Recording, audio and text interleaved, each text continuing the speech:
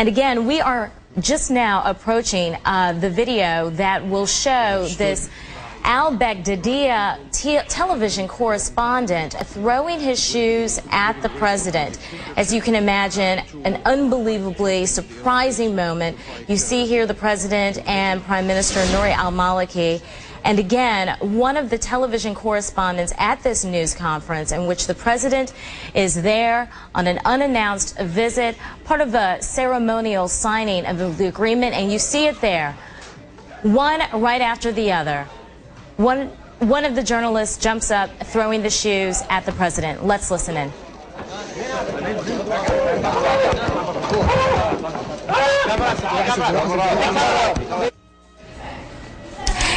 And we have been looking at video that just arrived here a few moments ago, video of a news conference with President Bush and Prime Minister Nouri al-Maliki as they talked about their signing of this agreement, the Status of Forces Agreement and Strategic Agreement. Let's listen in to the reaction.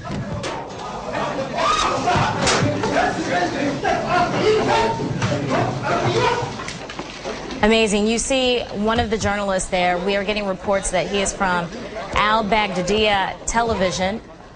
A correspondent at this press conference reportedly says this is the end, makes the statement, this is the end, just before throwing the shoes. Patty Colhane joins us now live from the White House. Patty? Hey, Christina, how are you? As you've just seen the video, President Bush, we should point out, was not injured. As you saw, the shoes sailed over his head. I'm just going to ask if we could switch the monitor real quick so I can see what you're seeing. We do know that Dana Perino, though, has a bit of a black eye. Apparently, she was caught in the melee to get a hold of this television reporter and got a microphone in her eye. So Dana Perino, the White House spokeswoman, has a bit of a black eye. You're seeing the video here.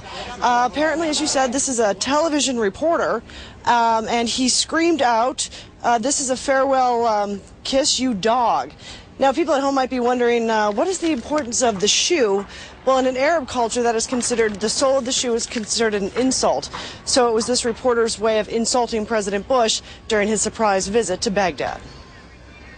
At the end of the day, you know, how much real danger was he in? I mean, this was an insulting thing. It was a chaotic moment. It's, I mean, I don't think anyone would say his life was at risk. So he did move around more on this visit than he was able to in the past. He was able to visit some places and visit with other Iraqi leaders that have been impossible in the past. But, you know, in a controlled environment, this Thanks so much, Richard. We appreciate it.